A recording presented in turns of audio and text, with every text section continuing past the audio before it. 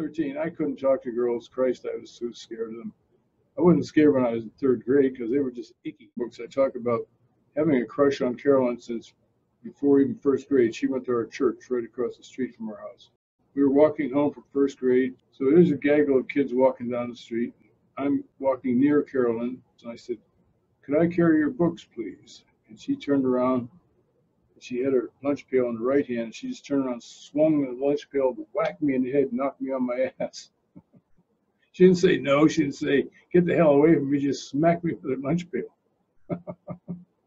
So I'm down on the ground crying. All the kids are laughing and pointing at me, and they keep walking. And I was so humiliated, but that scared the shit out of me about approaching good-looking girls for a long time.